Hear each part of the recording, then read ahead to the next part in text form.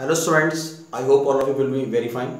Students, today our subject is fundamental of computers for BBA fifth semester.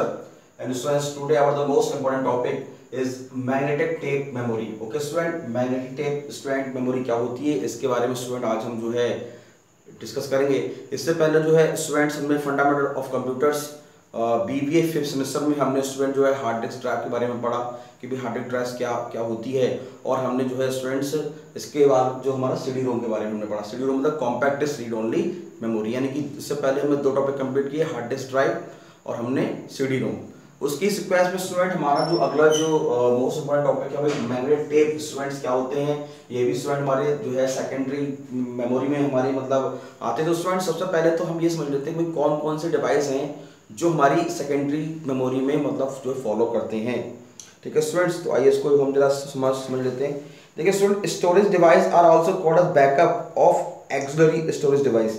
मतलब जो storage device student जो होते हैं, एक तो स्टूडेंट मान लो हमारा एक है रैम, जो हमारे स्टूडेंट जो है जिसको हम बोल सकते हैं कि रीड और राइट मेमोरी है हमारी, जो कि स्टूडेंट जो है डेटा को स्टोर तो करती है लेकिन परमानेंटली स्टोर नहीं करती, बिकॉज वो हमारी एक वोलेटाइल मेमोरी है। वो जब तक काम करती है जब तक हमारा कंप्यूटर ऑन रहता है, पावर उसकी ऑन रहती है, और जैसे ही कंप्यूटर हमारा बंद हो जाता है तो जो रैम की जो कंटेंट है वो हमारे इरेज हो जाती है। लेकिन अब बात हम स्टूडेंट करते हैं कि भाई डेटा को मान लो अगर हमें परमानेंटली स्टोर करना है, हमें फ्यूचर में हमें उसको हम देखना चाह रहे हैं, जो भी वर्क हम कंप्यूटर पर कर रहे हैं उसको हम कहीं ना कहीं सेव करें, तो स्टूडेंट उसके लिए फिर हमें सेकेंडरी मेमोरी की आवश्यकता पड़ती है। इससे पहले वाले लेक्चर्स में स्टूडेंट मैंने बताया है सेकेंडरी मेमोरी क्या होती है, किस किस टाइप्स की होती है।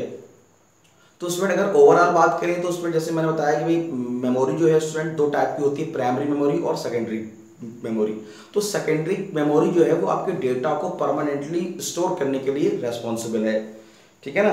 और ये स्टूडेंट बैकअप के लिए भी हम इसको मतलब यूज करते हैं। जैसे मान लो सपोज दैट भाई डेटा मान लो हमारा लॉस हो गया, या फिर हमको लगता है कि भाई हमें कंप्यूटर फॉर्मेट करना है और मैं डेटा ये हम मान लो कंप्यूटर फॉर्मेट कर रहे हैं, तो कहीं ये डेटा बहुत आवश्यक है, बिकॉज जब डेटा को फॉर्मेट करते हैं तो जिस ड्राइव में भी डेटा पड़ा होता है वो सारा डेटा जो है वो इरेज होता है, और हमें मान लो वो डेटा फ्यूचर के लिए यूज करना है, अपने पास रखना है, तो क्या करेंगे हम सेकेंडरी स्टोरेज डिवाइस का यूज करके उस डेटा को उसमें रखेंगे ताकि हम दोबारा से उस डेटा का यूज कर सकें अपने फ्यूचर में।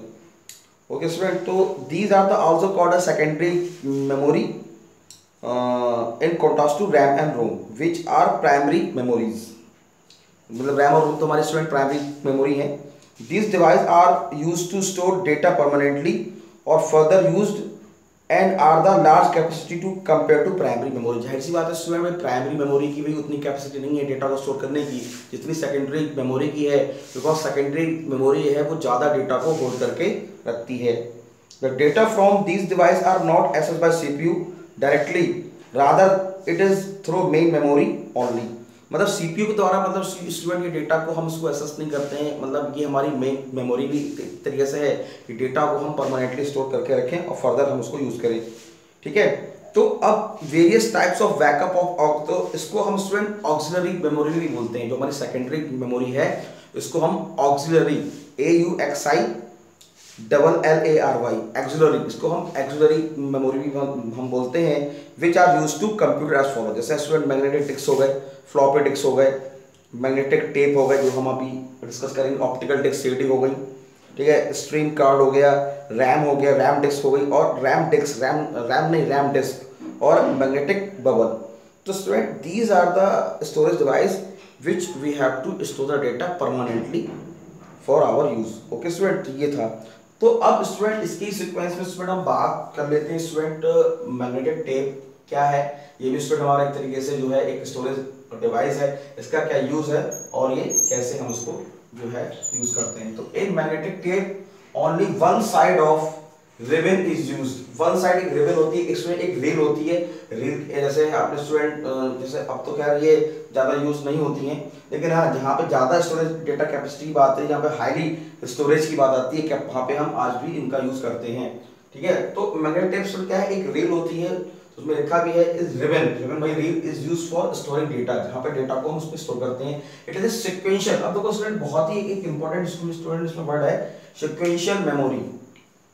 तो आप स्टूडेंट ये जानिए दो टाइप के डेटा को एसेस करने के स्टूडेंट तरीके हैं, एक है सिक्वेंशियल एसेस और एक है डायरेक्ट एसेस। तो सिक्वेंशियल एसेस और डायरेक्ट एसेस का स्टूडेंट क्या मतलब है कि मतलब डेटा जब इन डिवाइस में एंटर करेगा, जब स्टोर होगा तो 1 बाय 1 तरीके से स्टोर होगा, रैंडमली नहीं होगा। तो जाहिर सी बात है जब स्टूडेंट जब डेटा 1 बाय 1 स्टोर होगा तो जाहिर सी बात है स्लो होगा, रैंडमली हमारा हार्ड डिस्क होगी। तो हार्ड डिस्क में जो स्टूडेंट जो डेटा है हमारा वो रैंडमली होता है, तो इसीलिए ये हार्ड डिस्क जो है स्टूडेंट वो हमारे डायरेक्ट एसेस कहलाते हैं। मतलब इसमें जो डेटा जो है वो डायरेक्ट ऐसे तरीके से हमारा मूव होता है, स्टोर होता है। लेकिन जो मैग्नेटिक टेप है इसमें डेटा जो हमारा जो होता है वो हमारा सिक्वेंशियल एसेस में होता है। तो it is sequential memory which contains thin plastic ribbon.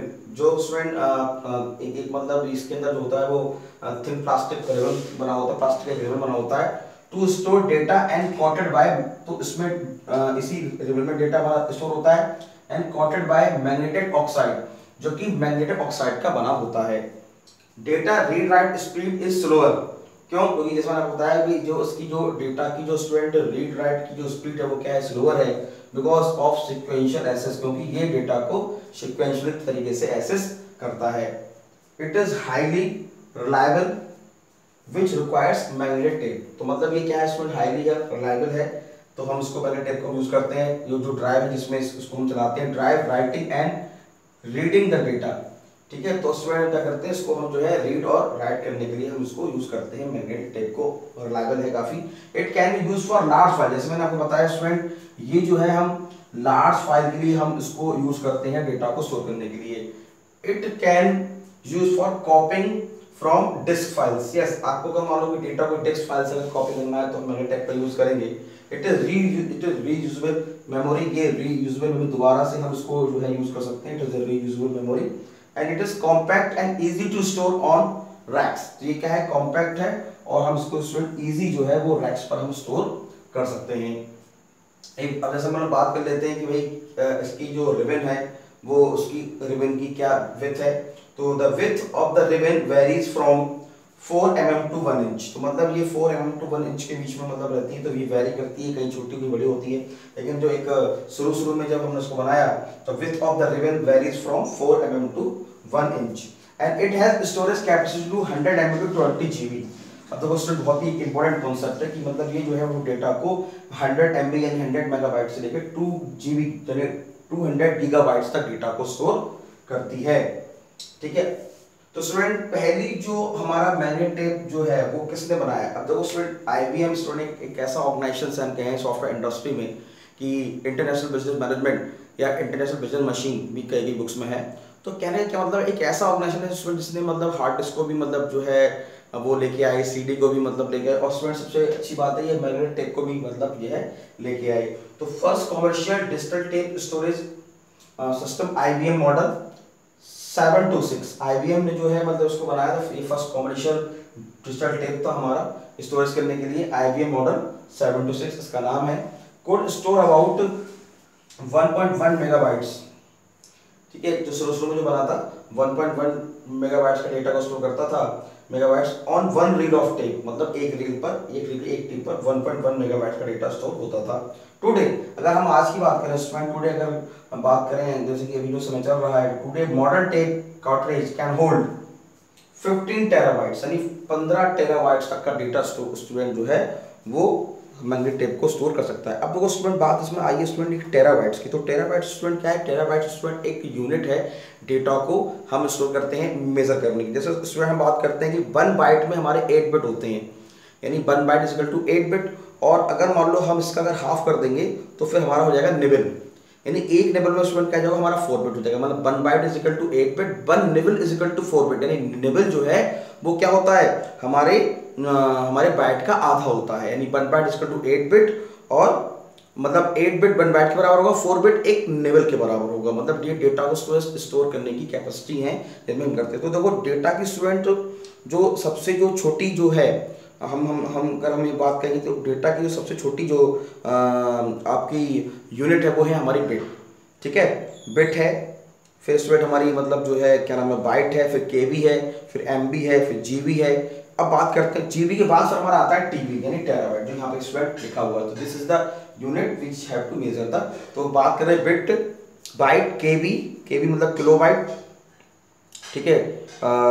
Bite हो गया किलोबाइट, फिर MB megabyte, gigabyte, terabyte, petabyte, exabyte, x भी बोलते हैं एक्साबाइट, और 1 जेड जेटाबाइट और योटाबाइट। तो student these are the unit which we have to measure the data.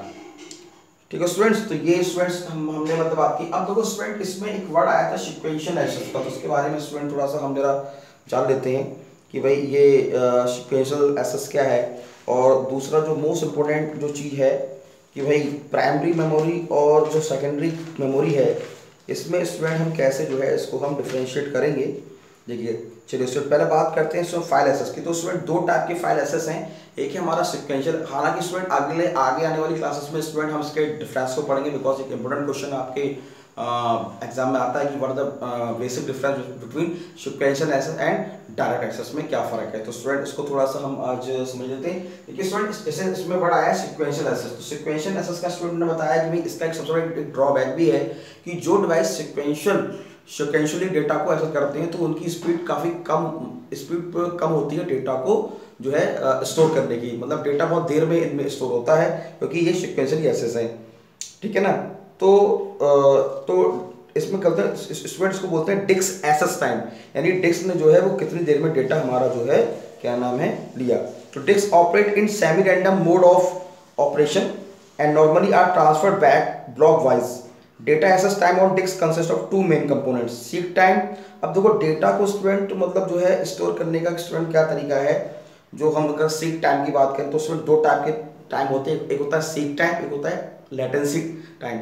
ठीक है। तो सीक टाइम और लेटेंसी टाइम से क्या होता है, time to position to head for specific track. अब स्टूडेंट्स क्या होता है, मान लो कि इसमें कई सारे ट्रैक्स होते हैं, मतलब ट्रैक्स में हम डेटा को स्टोर करते हैं, मतलब किस ट्रैक में डेटा कितने समय में पहुंच रहा है ना। On a fixed head time taken by electronic circuit to select the required head while moving head disk. Okay student, तो ये स्टूडेंट तो seek time it is time required to move head to particular track, मतलब जो head है यानी कि जो data को रीड करेगा। जैसे सीडी रोम है तो सीडी रोम में लेजर बीम टेक्नोलॉजी का यूज करके सीडी रोम क्या करता है कि सीडी को रीड करता है डेटा को।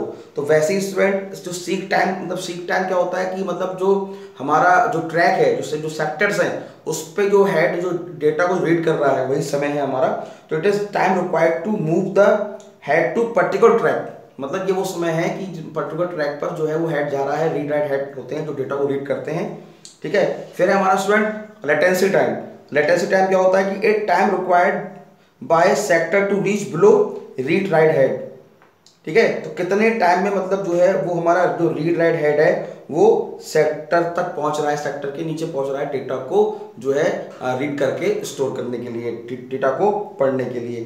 ठीक है स्टूडेंट्स, तो ये स्टूडेंट्स मैंने आपको एक ओवरव्यू दिया कि भाई सीक्वेंशियल और डायरेक्ट एक्सेस में फाइल एक्सेस का क्या मतलब है। इसको स्टूडेंट आगे आने वाले जो है लेक्चर्स में मैं स्टूडेंट और अच्छे से करूँगा क्लियर कि भाई सीक्वेंशियल एक्सेस और डायरेक्ट एक्सेस में क्या अंतर होता है, तो उसको हम डिफरेंशिएट करके भी हम देखेंगे। ओके स्टूडेंट्स, तो स्टूडेंट्स ये एक बहुत ही इंपॉर्टेंट टॉपिक आज हमने कंप्लीट किया, magnetic tape and magnetic tape memory. ठीक है स्टूडेंट, तो आप उसको नोट कीजिए और देख के इसके नोट्स बनाइए। Thank you very much.